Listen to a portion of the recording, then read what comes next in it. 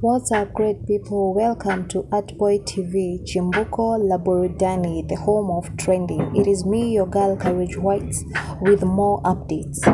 Now, the president of Kenya, His Excellency William Samoei Ruto, after being pushed so much by the Kenyan Gen Z to step down, he decided to sack all the nominated cabinet secretaries and the positions they formerly held. He handed over to a new set of cabinet secretaries that the president nominated himself.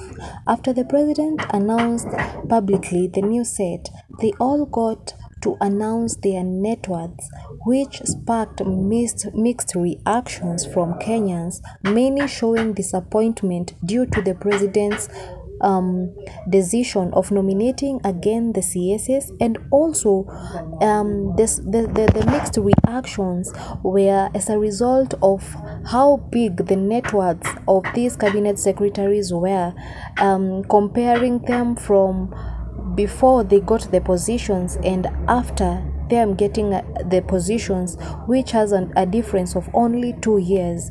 Most Kenyans have shown dislike of the decision and their net worths. Some of the Kenyans saying that these cabinet secretaries have been nominated again, and they are going to use the money meant for public use to benefit themselves. And this issue has been disliked by many Kenyans, and these are some of the comments that they aired out. At Tony Irose alisemaje, women on the list should be appreciated. It is not easy. Lucy Oyela akasema kweli pesa ziko Kenya. Sijui mbona Ruto anaenda kukopa nje of Kenya na hatujui anafanyia nini hizo pesa. Hawa wazee wote wanafaa kwenda nyumbani. Zaki Hussein akasema wapunguziwe mishahara.